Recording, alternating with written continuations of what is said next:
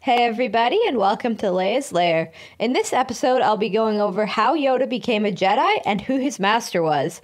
If you're enjoying the videos, please give them a like, share, and subscribe to the channel so I can continue making them for you. Yoda was one of the most iconic, powerful, and legendary Jedi Masters of all time.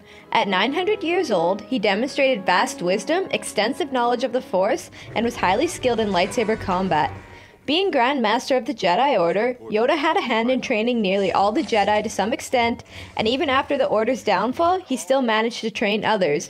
But before all of this, one must have had to train Yoda in the first place, which brings us to the question of, who exactly is Yoda's master? Very little is known about Yoda's past in general, at least at this point, like exactly what planet he originally came from or what his species is called. He was born in the year 896 BBY, aka before the Battle of Yavin, as he was 900 years old when he passed away in the Return of the Jedi. According to legend, Yoda at first did not realize he was Force sensitive.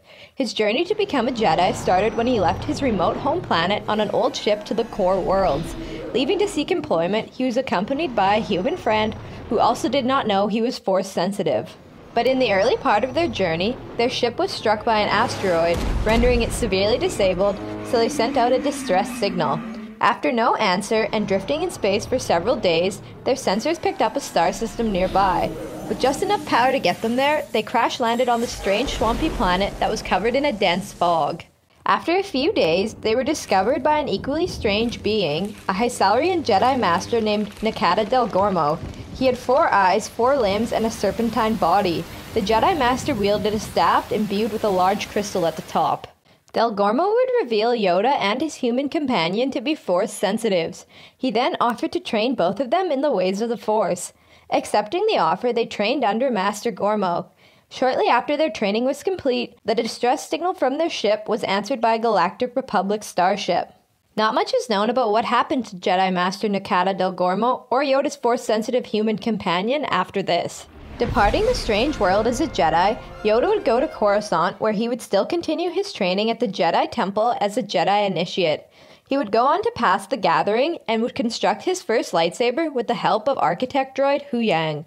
Yoda would successfully complete his training at the Jedi Temple. He would then go on to become a Jedi Knight, and by age 96 he would become a Jedi Master, eventually being elected to join the Jedi High Council and going on to train many Jedi throughout his time and becoming known as one of the most famous Jedi Masters throughout time. And there you have it, how Yoda became a Jedi and who his master was. Thanks for watching, everyone. What do you think of Yoda's journey to become a Jedi? Let me know down below in the comment section. And remember to like, share, and subscribe to the channel for more great videos to come. I hope to see you all again in Leia's Lair.